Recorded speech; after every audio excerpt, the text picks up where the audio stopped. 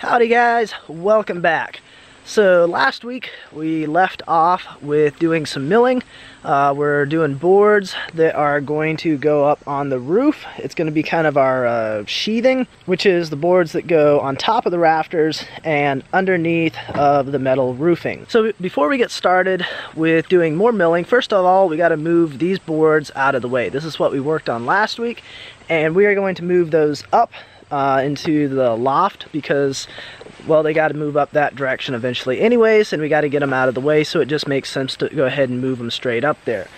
Also, we've still got these little slabs laying back here behind the mill here, and they're on the tracks, so I just want to get those out of the way as well while we're at it.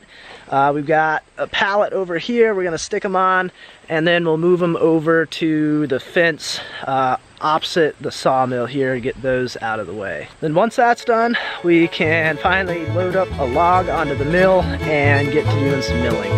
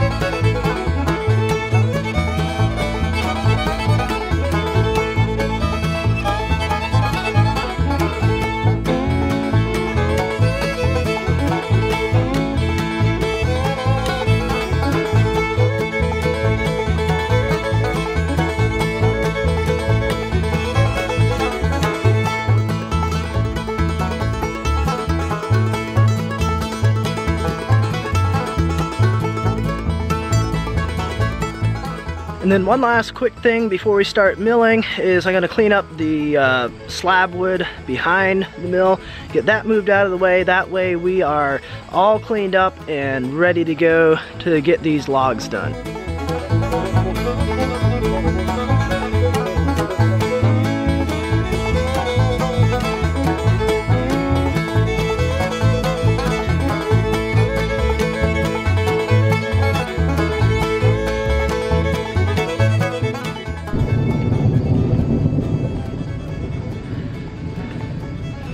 Alright, so you may be able to hear the thunder behind me, or above me I guess, in the background.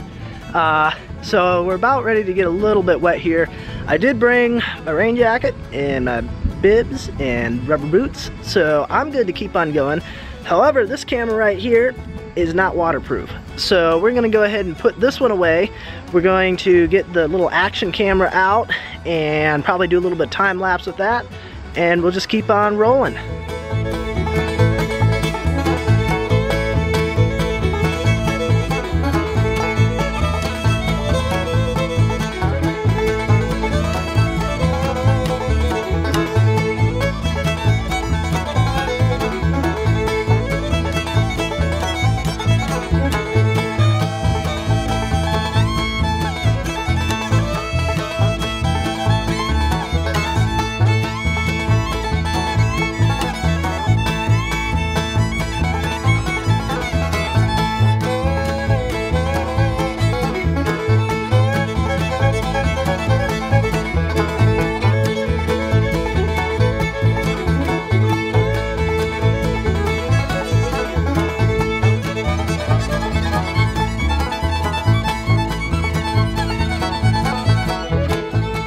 Alright, so the rain has let up.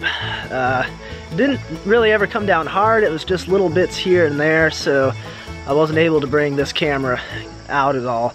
But that log was a mess. About half of it had split out from the tree at some point, so I knew it was going to be kind of iffy to mess with, and I did get a decent amount of wood out of it.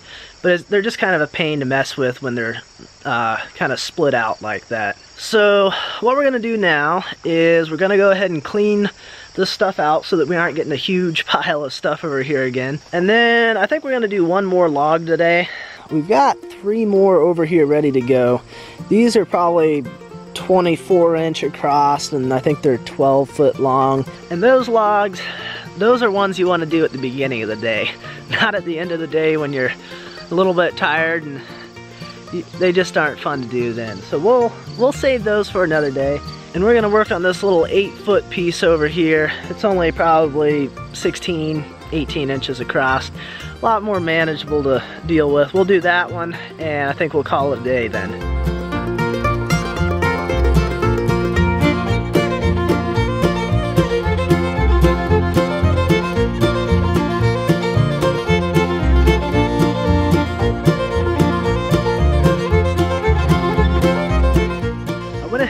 And took the bark off from it. Had a lot of mud and grit and stuff like that that can really dull your blade up. So poplar logs are super easy to peel, so I went ahead and took off the stuff on top there, and so now we're ready to go and mill this thing up.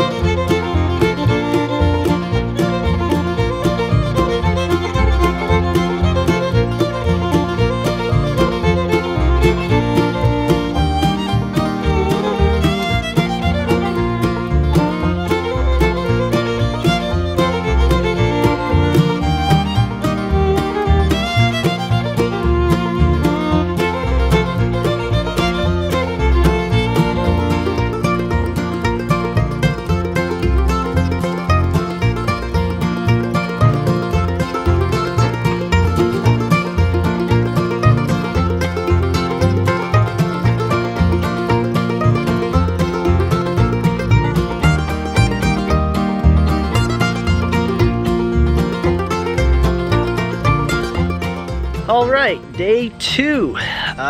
Not really a whole lot to say to start this off because, well, that kind of speaks for itself behind me. That's what we're going to work on first, knock those out. Then we've got another smaller poplar log over here on the stack. We might mess with that as well. And that's basically what I'm wanting to get done today.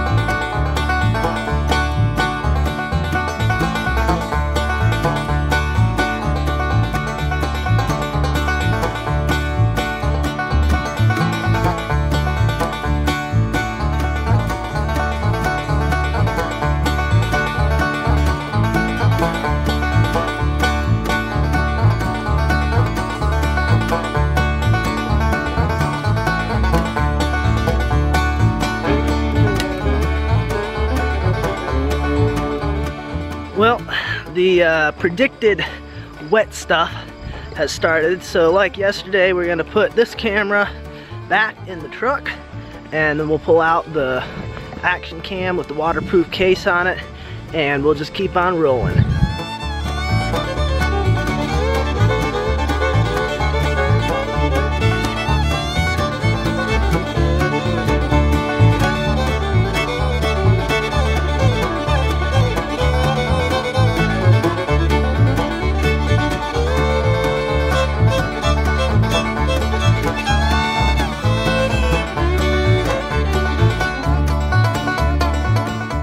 Our little rainstorm has passed.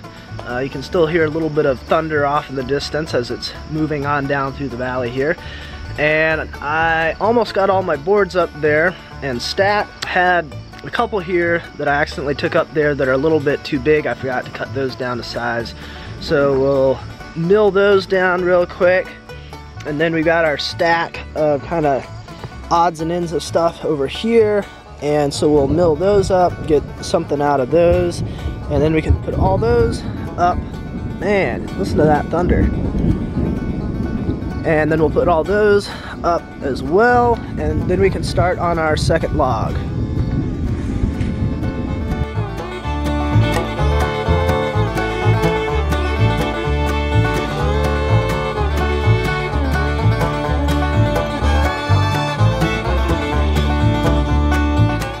Well, we once again had a little bit more rain, so we had to put you guys back in the truck again. But as you can see behind me, we've got the second log loaded up onto the mill, and we're gonna see if we can't get a little bit more time lapse in before the next rain shower comes through.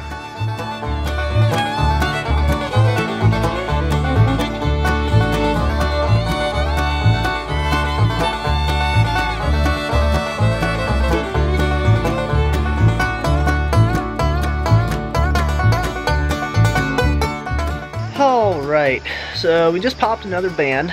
We've been running that one just about, I think, the whole time with this popper that we've been doing. So yeah, we got a good bit of lumber out of that one. I do think it seemed to break a little bit sooner than others have, and that might have something to do with the fact that I had been kind of fiddling with the amount of tension that's in the band.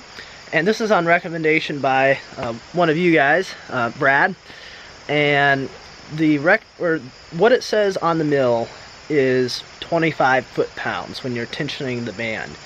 But what he said is that that's actually the minimum that Woodland says you can do, and it goes up to, I don't remember how high. So I've been messing around with 30 foot-pounds, a little bit more, and it actually does seem to cut better. It seems to have smoother cuts. It also seems to cut smoother, as in like less vibration, and it actually all around it just seems to run better at a little bit higher foot-pounds than the 25 that's written on the mill itself. So that might have something to do with the fact that I think it seems to have broken a little bit sooner. But anywho, I'm not going to mess with trying to put another one on this evening. It's just about time for me to head out of here anyways. Third day for this week, final day. Today's Friday, and so we're just going to try knocking out the rest of this milling, I hope. We got our new band over here, so we'll get that on there, finish milling up this cant. We've got actually 2 more poplar logs that I'm hoping to get something out of. I thought I only had 1, but I got 2 left. I think that should be enough to finish off our sheathing. I hope. If not, we're gonna have to go up and get another tree, but I think it's gonna be just about enough, a little bit more.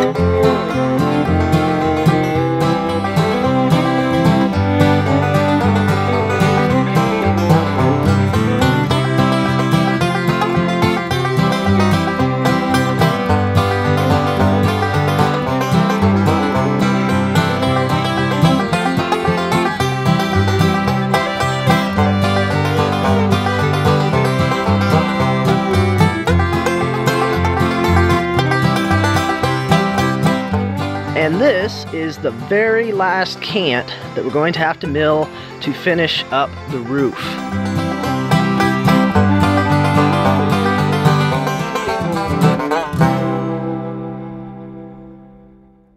We got a good bit of lumber up here.